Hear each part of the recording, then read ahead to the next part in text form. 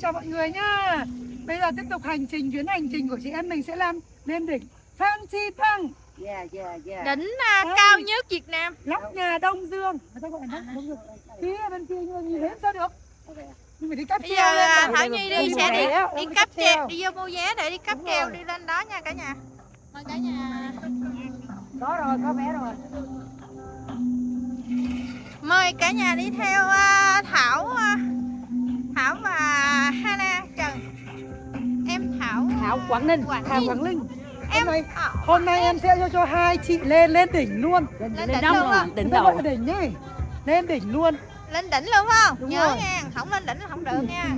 Nói là phải làm đó nha. Nói là làm. Việt Nam nói là làm. Hôm nay là hai chị lên đỉnh. Trên đấy nhá, nó sẽ lạnh hơn ở dưới đây 10 độ luôn. Mùa hè cũng không lạnh. Vé nè, giá vé nè. Bản vé này nha cả nhà. Vé vào cổng 150. Người lớn và trẻ em luôn hả? 150 người lớn và trẻ em luôn hả? Rồi cái này là vé cáp treo nha, đi cáp treo nha. Người lớn là đó. Không, mình hỏi mình lên Phan Xipang là nó sẽ bán cho mình mà. Nó có nhiều loại mà. Chơi. Đi cáp treo lên đỉnh.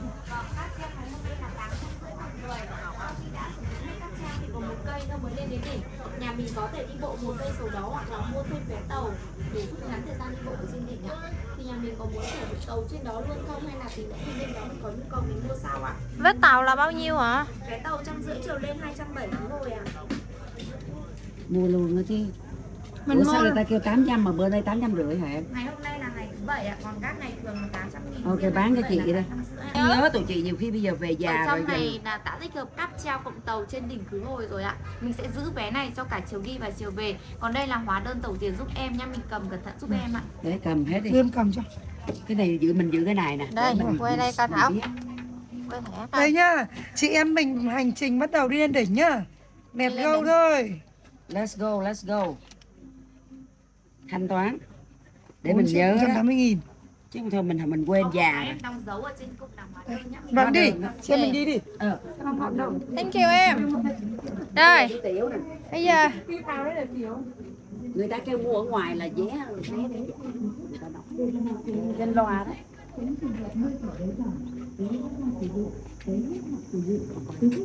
Chị đi để em lộn em quay đi. Ở dưới đào chỉ tổ chức bán vé tại các quầy vé trong khu du lịch và quầy vé trung tâm thương mại Thăng Long Giang. Xin cảm ơn quý khách đã thực hiện một chuyến tham quan vui vẻ và thú vị. Ok.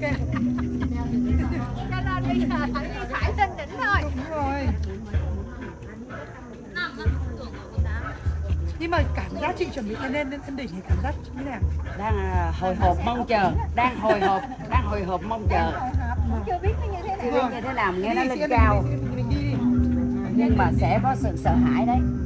Mà đi cái này là nhớ tới cái vậy là mình phải giữ lại.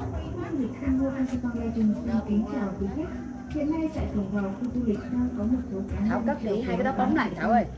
Thảo bấm cái túi lại nhá, coi chừng nó mất. Chị em mình bắt đầu đi lên đỉnh đi. Lên đỉnh chưa? Chưa, còn lâu. Đẹp quá à. Mình cứ quay mấy người này nhiều, mấy người này rất là xấu rồi. Bây giờ quay mấy người đẹp đẹp quay à? cảnh nè. Hôm nay tem của Thảo Nhi 73 là sau một hồi suy nghĩ đã quyết định là phải lên đỉnh.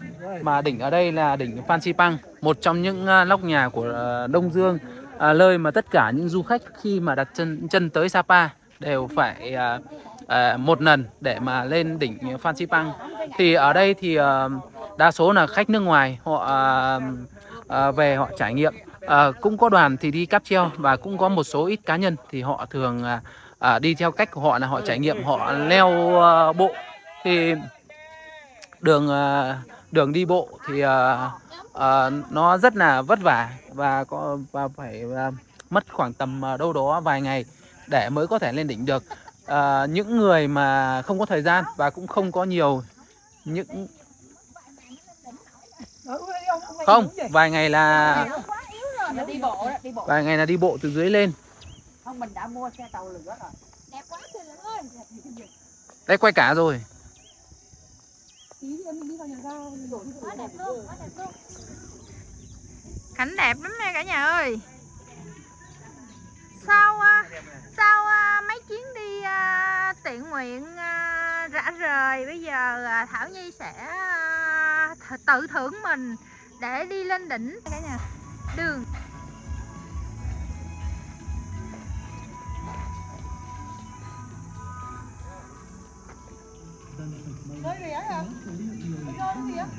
đây nè, hai này ơi, lên đây Thảo Nhi sẽ chở em lên đỉnh.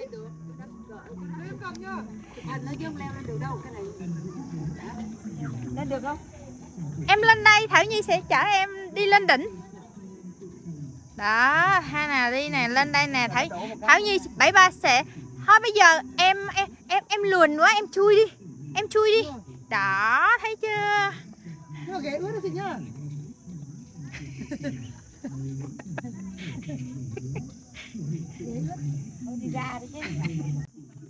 Đây. Bây giờ tiến thẳng vào trong để các chị em lên đỉnh đây.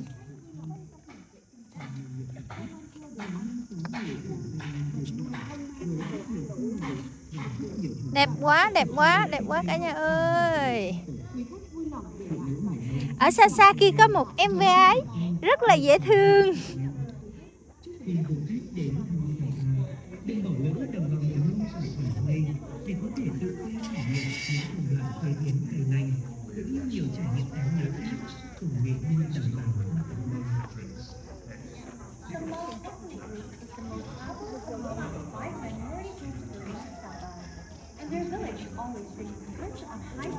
Bản này là bản mây nha cả nhà.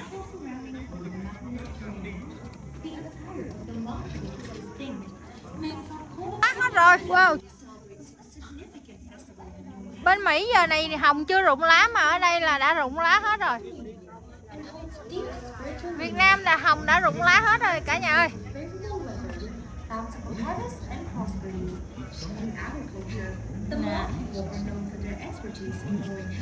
Đây là hả? Đây là Thảo Nhi sẽ đi lên tới cái đỉnh này ha. Đó. Đây là cái cổng Tam Quan Thanh Vân Đắc Lộ. Rồi Thảo Nhi sẽ đi lên tới đây nữa.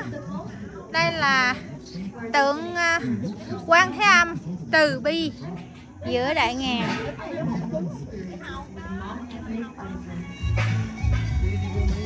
Hai nàng kia đâu rồi? Bên đây người ta đang dệt cái gì nè cả nhà. Vừa là nét đẹp truyền thống như lễ hội cầu mùa, cầu mưa, lễ hội hoa ban để cúng tế thần linh trời đất, cầu mong sức khỏe mùa màng bội thu. Lớn.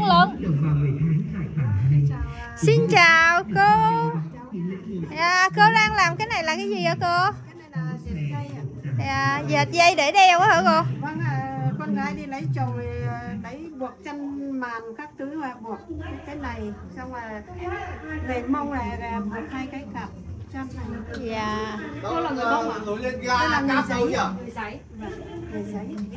Lên ga cáp treo đâu nhỉ? Ở đường này đi ạ. Xong là quanh vào. Cháu quay cô dệt cái ha. Đó, cô đút cái cọng dây qua lại là cô cứ đang lên đang xuống rồi. Điêu luyện chưa? Cái này cũng dễ mà, nhưng mà chỉ có đứng bình thường kéo cái này khó một tí. Nè, hai chân của cô cũng nhịp đều nè. Yeah. Là nó sẽ ra một cái cọng dây như thế nào cô hả? Cái cọng dây này hả cô? Vâng ạ, lại quặn vào trong này. Dạ. Cứ tháo trong kia này, cứ dệt này, cứ quặn vào trong này. Dạ. Đây, dây là những cọng dây ở đây vậy. Đó. Nè, đó. Cô sẽ quay cô. Đó.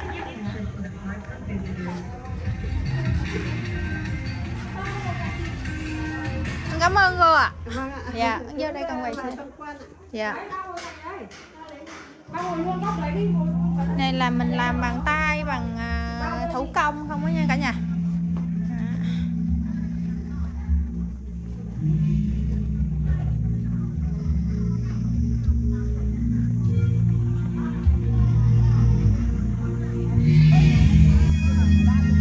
Đi kheo nha cả nhà.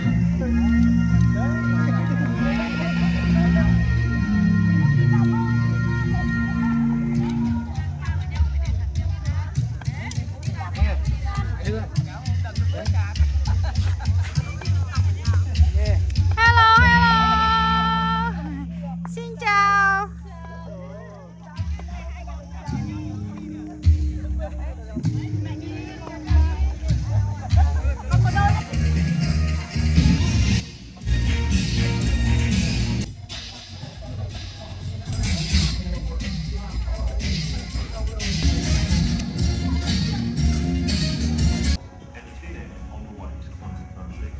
So please be sure to wear warm clothing. Thank you, and enjoy your day at Sun World Funzy Fun Lake. Đẹp quá ha, bông quá trời ha. Có ai cưỡi ngựa không ta? Chút mình xuống đây nữa lại mà phải không? Quay lại đây mà.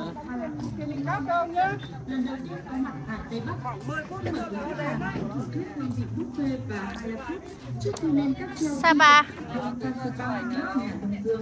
Chúc quý khách có một chuyến đi viên mãn nhiều niềm vui.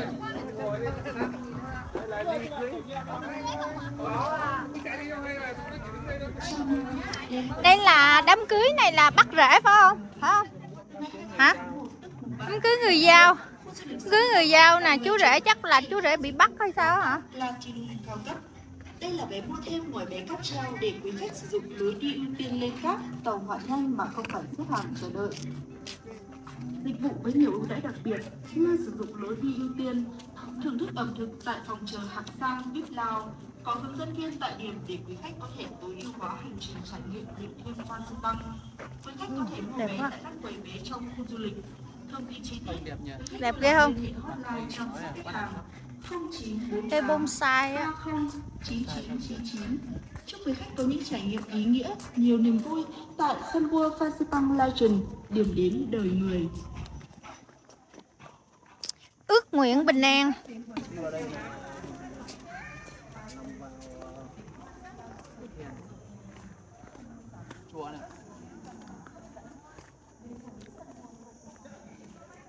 Đẹp quá.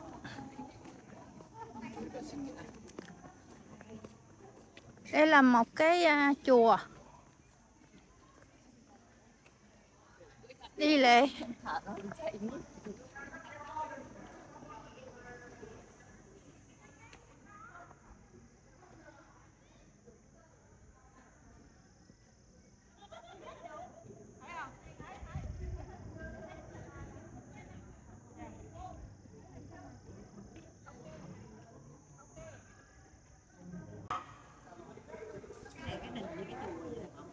Này cái chùa.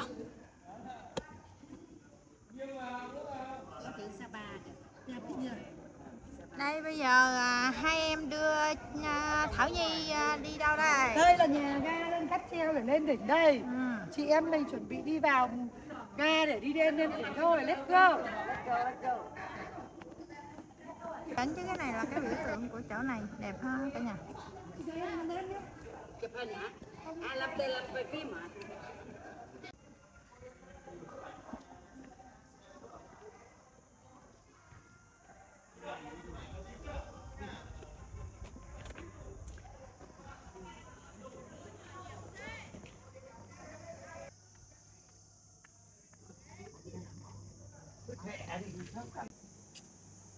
Rất đẹp nha cả nhà, view tuyệt đẹp luôn á.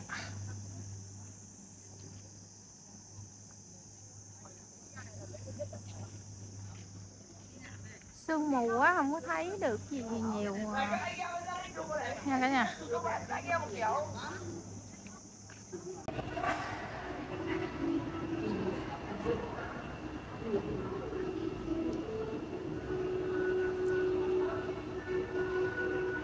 Chị thấy đi cầu thang máy có thấy nhàn hơn đi cầu thang bộ không? Nhàn hơn nhiều lắm. Đấy mọi người ạ. Mình cameraman thì là mình phải đi bộ để cho hai người đẹp này đi cầu thang máy. Ở dưới đây rồi. Thì bây giờ là sẽ di chuyển xuống bên dưới bên kia. Đây là gần như là phải đi cầu thang bộ để cảm nhận được là chúng ta đang đi xuống phía dưới sâu, sâu so với mặt đất. Đây. Đấy. Ở đây là khu vực bên này sẽ là khu vực nhà hàng Vân Sam. Đấy, chuyên các món ăn đặc sản dân tộc.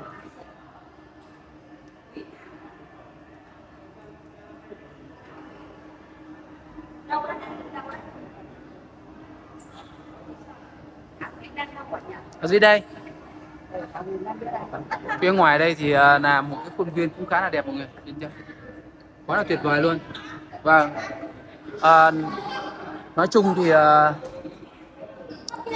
khung cảnh ở trên đây thì thích hợp dành cho những ai đi nghỉ dưỡng, những ai đi trải nghiệm, và cũng có thể là mình đấy, đây là đi theo đoàn.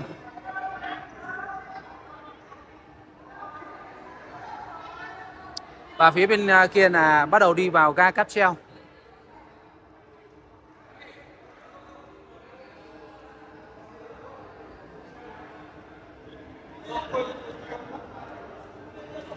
Nóng chết luôn chứ có lạnh đâu. Đi bên kia lạnh chứ. Đây là mình đang đi bộ thế thôi. Tí lên đấy thì nhiệt độ sẽ chênh lệch so với ở bên dưới đây là 10 độ nhá mọi người nhá. Nên là những ai mà có dự định đi Sapa dự định đi Sapa thì chúng ta lên mang theo áo ấm hoặc là áo mưa, bởi vì là nhiều khi là trên đấy nó sẽ bị mưa. Dạ. Chị cầm vé chị đâu?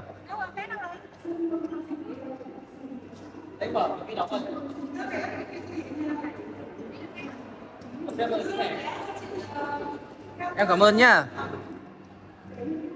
Ok.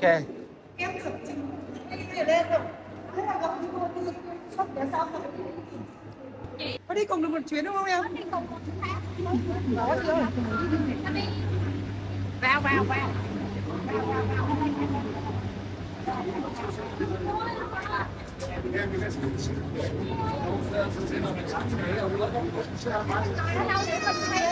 Để mình dễ quay á. Đó đúng không? Vâng. Để mình view ở dưới đây á. Em xin qua cho. Lo mắt cam đi. Bắt anh lo mắt cam đi.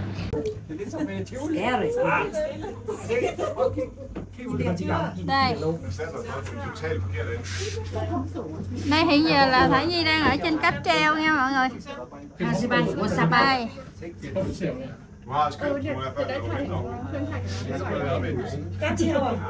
Bây giờ mình đi qua bên kia rồi mình đi lên đỉnh núi rồi. Đẹp chưa? Đẹp chưa? Giống hôm bữa mình đi cầu kính không? Đẹp hơn chứ nhỉ? Thì nó còn lên nữa. Đây hiện giờ là trong một cái cáp này có rất là nhiều chỗ để đi. Nhìn toàn cảnh đẹp chứ nhỉ? Right here.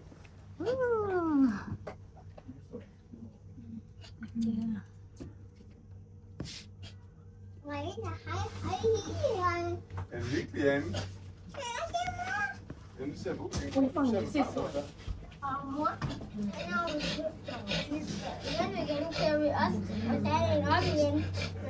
Cái gì cáp bự bằng dày hay sao á? Nó bự dày. Cáp. Ui nhiều quá hả? Nhiều cái qua lại á. Nhưng mà Tháo nhiều cái qua lại kìa. Ta đi quá nhiều luôn á. đó bà con đang bên cáp đi về đó, cáp về đó. Okay, jeg kan godt se, at de mener, der er del med langt. Prøv lige op, så kan man op til sådan nogle heroppe af. Hold godt. Sid stille, jeg skal komme over til far. Rất đẹp. Sæt dig ordentligt op.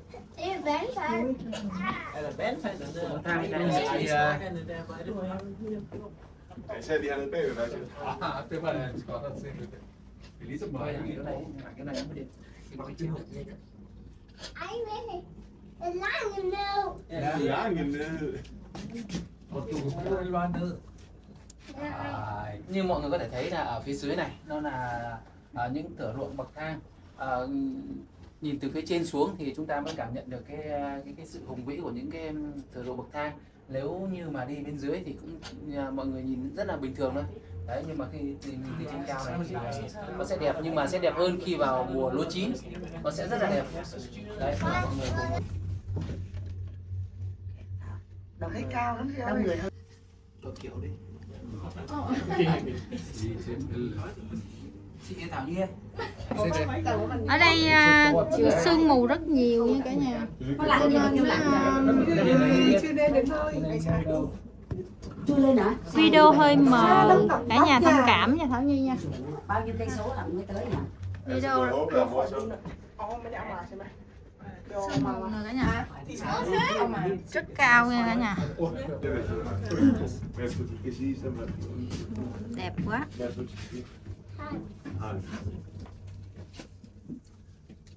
Giờ là đang đi lên.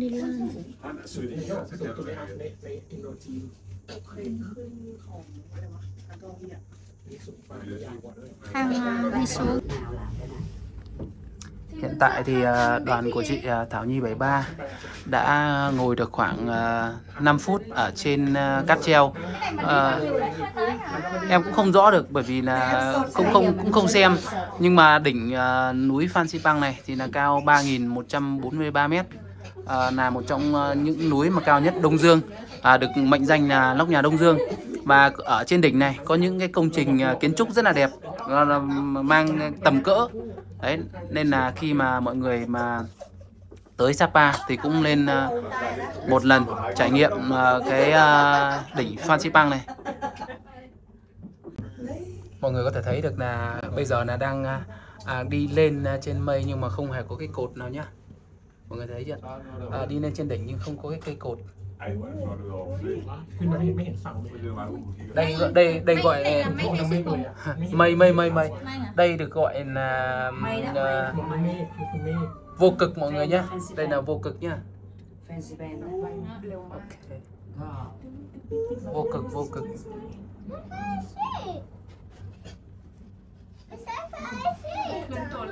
Mây. Thảo Nhi sắp sửa lên đỉnh. Bây giờ đang sung sướng. Bây giờ cảm giác được không? Mình lên cảm giác sao? Dưa mát mẻ, đâu có lạnh đâu. Tới bụng ngon ăn cái gì không? Mua bánh bao mua gì ăn kìa. Bánh mì kìa. Bánh mì đi. Bán gì đó? Hot dog vậy? 9.000 cái. Bánh mì xúc xích. Bánh mì với cái gì vậy? Ăn với cái gì? Nên trời ăn nó phải khác nhé. Bánh mì không thôi chứ bánh mì không có bánh mì đâu. Hấp dẫn nhỉ? Lớn bánh mì hấp ăn dẫn. vào. Em chắc là Bánh mì sausage. Đây em mình gọi ăn chung một chiếc nhá. ăn chung đi. Một cái là 2. Tổng 2 cái à chị? Vâng. Đi lên đỉnh ăn xúc xích đỉnh có khác nè. Tương cà sẽ không cay. Không, chị thích ăn hương cay à. Có cả các tương màu vàng vô nữa mới ngon. Cắt đôi ra giúp em ấy. Em gửi tiền. Thảo không thử miếng bánh này ngon Thảo. Thôi. Thảo Nhi mời cả nhà ăn bánh mì sausage. Wow. Có ngon không? Ngon. Chị Hana thì bánh bao. Ăn gần hết rồi mới thấy camera, mời cả nhà cùng ăn đoạn cuối. Căn bản là chị đã ngồi ăn trước rồi. Trải nghiệm lên đỉnh mà được ăn như nào chị? Lên tới đỉnh là đói đấy. Có lẽ là cái quãng đường di chuyển từ Lai Châu để về với Sapa và lại đi lên đỉnh Phan Xipang, nó là một quãng đường khá là dài mà từ sáng giờ là mấy chị em là không hề có nghỉ chút nào, nên là khi vừa đặt chân lên Phan Xipang là cũng muốn trải nghiệm thử chiếc bánh mì đắt gấp mấy lần xem nào, gấp được khoảng 5 lần so với dưới mặt đất, nó sẽ ngon đến mức độ như nào.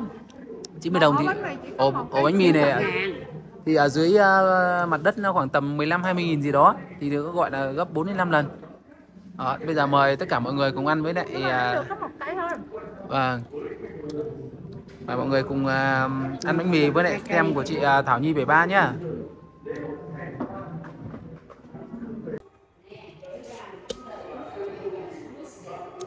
Mình sẽ đi chuyến tàu đêm này nè nha cả nhà. Mình sẽ đi chuyến tàu đêm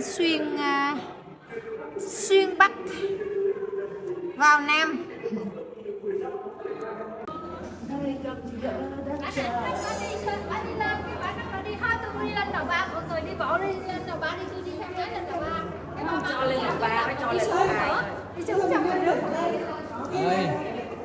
Bây giờ mình đi tàu lửa đó. Đây này.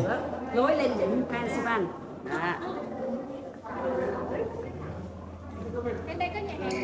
Người Sài Gòn ở đây rất nhiều.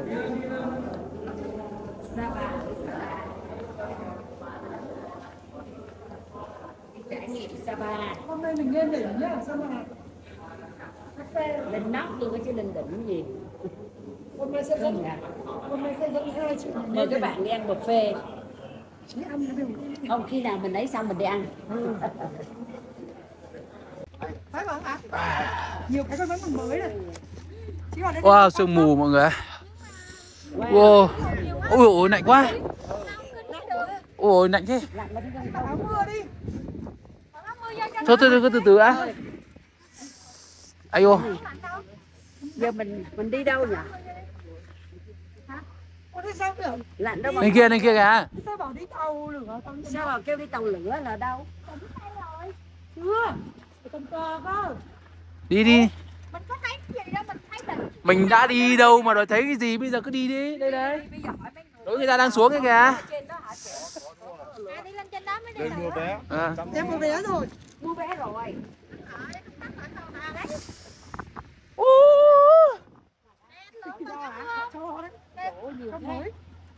Cho mới luôn á.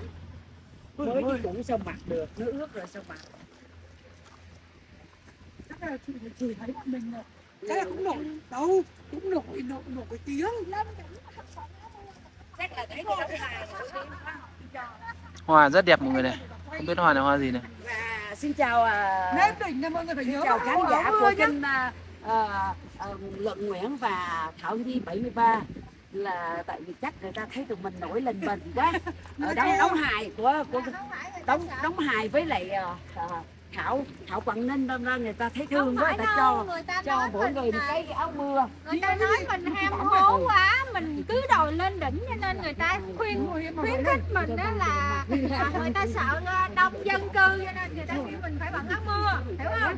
Mình đi chợ mình mặc. Đây lên cổng trời này.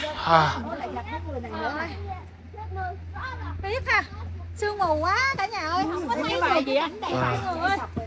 Cả nhà, sương mù quá, cả nhà có thấy được gì không?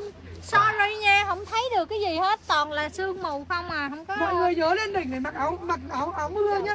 Mình tiến thẳng lên đỉnh ha, lên trên đây để lên đỉnh hình như là phải đi tàu đó chị ạ. Mình đi tàu, đi train, đi tăng qua bên kia nữa. Ta xây được hay quá ha.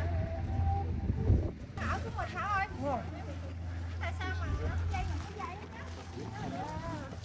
Đây là bộ tôi cầm vậy cái tí nó bay nè, nó bay cái con điện thoại mà chị đi. nó bay đâu?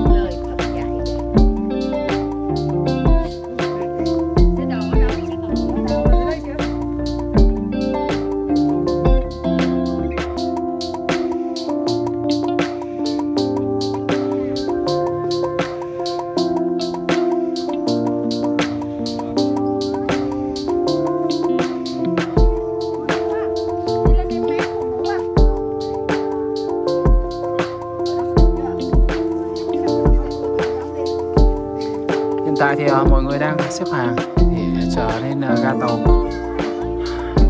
lên đỉnh Phan Xipang. Thì có hai cách để cho mọi người lựa chọn. Thứ nhất là chúng ta có thể đi lên bằng đường bộ để chúng ta leo bộ. Còn thứ hai là đi ga tàu. Thì mỗi một hình thức ta có một cách để chúng ta trải nghiệm khi mà lên trên đỉnh Phan Xipang. Thì chị Thao Nhi 13 cách đi ga tàu. Chị muốn trải nghiệm không gian ở bên trên không, xem cái cảm giác nó sẽ như thế nào.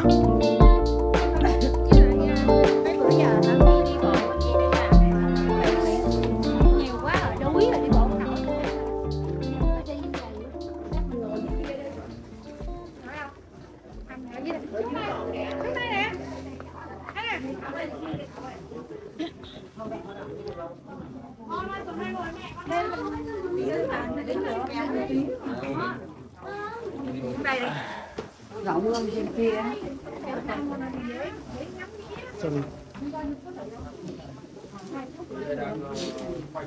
Bóng vừa đấy.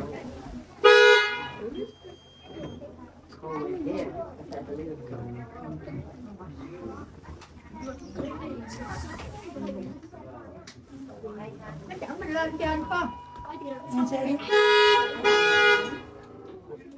Dương đúng nha. Chị ngồi chị. Không, mình đứng mình mới ngắm được cảnh, chứ mình ngồi sao mình ngắm, đúng không? Tàu đi theo chiều là Không thấy được. Không quay được. Trời mới nó mù ấy chị.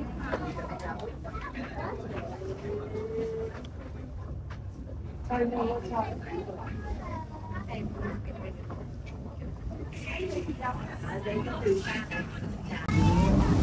Cảm giác của chị đang chụp lên đỉnh như thế nào? Chưa được, chưa lên đỉnh. Chưa lên đỉnh không? Mát. Nhưng mà mặc áo này vô cho khỏi ướt á, xương nó ướt, quần áo không có Nhưng thay. mà bọn chị ở bên đấy là quen rồi chứ bọn em ở cái gì? Bên đó. Như vậy là bình thường như vậy. Em thấy lạnh lắm. Thì bên các chị nó có tuyết thì các chị quen đâu. Mặc thêm cái áo mưa để cho ấm. Ôi, một phát rồi một bên trong. Bên chị thì có tuyết. hay tí để thùng rác cầm đi đấy. Chứ là tuần đầy cái mới thì xuống. Cầm xuống để mà thấy. Xuống Mở lắm, không nhìn gì đâu. Có kèn làm gì? Đến nơi rồi. Có kèn để báo nó biết đi về á. Cao quá nhỉ? 잠깐이네. 그렇지만 저 계단은 계단 엄청 Tới lời Ra. Đã hết 150 đấy. 75.000. Đâu 150 đi Lượt lên, xuống. 150 đi về. 150 đi lên. 300. 300 đi bộ đấy.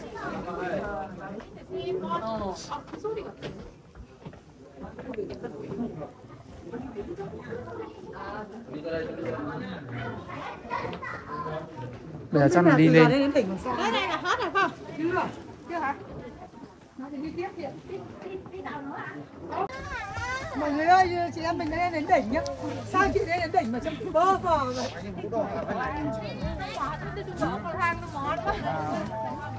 Đây, Đỉnh đó. cầm cờ. Có tí cầm cờ. Đi chơi chụp ảnh này chị ơi, 2 phút có ảnh sáng đẹp thế ngay cho mình con nào. Sáng đẹp thế ngay cho mình. Đỉnh Phan Xipang 3.143 m. Cảnh cầm cờ đi. Phải cầm cờ mới được à? Thì mình thì người ta mới biết. Ai thích cầm thì cầm, không cầm thì thôi. Cầm cờ cái. Tùy tâm mọi người, ai thích làm gì thì làm. Cái này không là bắt buộc. Đây, vô đây, Thảo Nhi vô đây. Lên đỉnh ăn bắp ra. Đây nè, lên tới đỉnh đây nè. Cả mấy đêm đến đỉnh xíu nào chị. Nó còn có một cái đỉnh mà có hình tam giác Phan Xipang nữa. Còn cái đó nữa hả? Như nhau thế. Đây bà chụp. Kia. Trên kia. Đấy nó.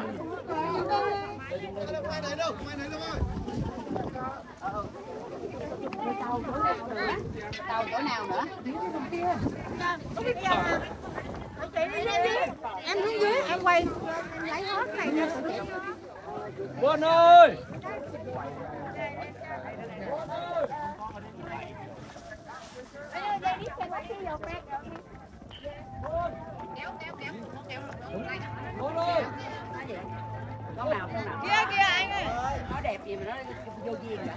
Hiện tại thì mọi người đã lên được đến đỉnh Phan Xipang mọi người. Cao 3.143 m so với mặt nước biển. Hôm nay đoàn lên trên này đúng một hôm là trời không được trong.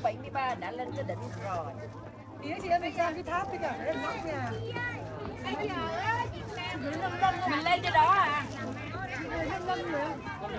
Hơi lân hơi thở giống như hơi thở không được á. Chưa đủ lạnh. Đừng có Thảo Quảng Ninh bảo kê. Em nhu đất. Đừng có Thảo Quảng Ninh bảo kê. Ôi đây nè, sao đây nè. Ê, biểu cái nóc nhà ấy thì nóc nhà đâu đẹp quá. Rồi. Bây giờ mình chụp hình ở đây đi. Mình cố gắng mình quay người. Cờ Mỹ đi. Cờ Mỹ hả? Cờ Mỹ có không? Có, cờ Mỹ mình tạm ạ. Cả hai chị mỗi lần muốn làm một cây cờ Mỹ đi. Chỉ cầm cờ Mỹ thôi. Đấy đúng rồi.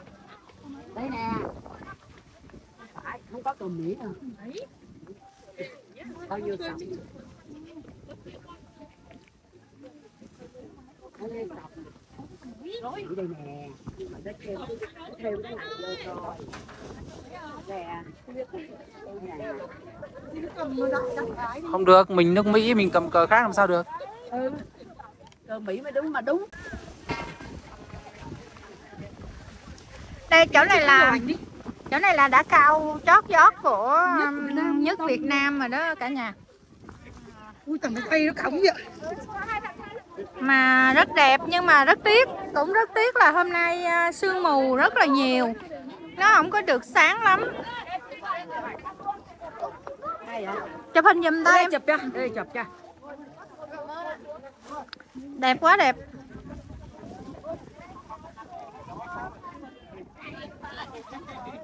Em bỏ tay xuống cái em bịch vậy á. Nó phong cách nó thế kìa nó.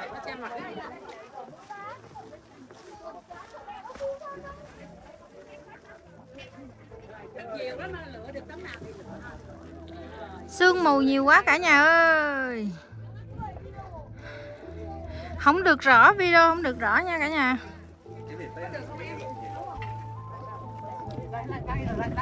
Đỉnh núi Sapa nè, ở Sapa cao nhất. Bây giờ mình mà có quay xuống thì cũng đâu thấy gì. Tại vì ở dưới đây toàn sương mù không. Lên đây thì thấy mờ. Ổn quá à, mấy ngày trước nắng mình không đi. Nắng to mình không đi. Ê, bữa nay sương mù nhiều quá lại mình lại đi. Mình không phải sợ lạnh mà là mình thấy nó quay cái cảnh nó không có được đẹp lắm. Đúng rồi, cái này mới đỉnh à. Hana hiện giờ em đang đứng ở đâu? Ở đỉnh Phan Xipang.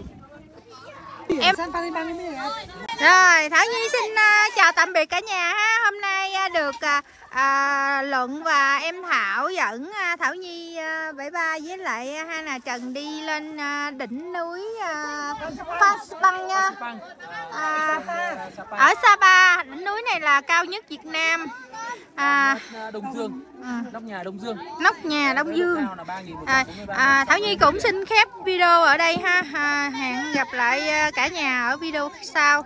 Hy vọng được cả nhà khi mà ghé thăm Sapa thì nhớ lên đỉnh Phan Xipang để trải nghiệm một lần. Và khi mà mọi người tới Sapa thì nhớ ghé qua nhà hàng Sapa TV là một người anh của Thảo Nhi 73.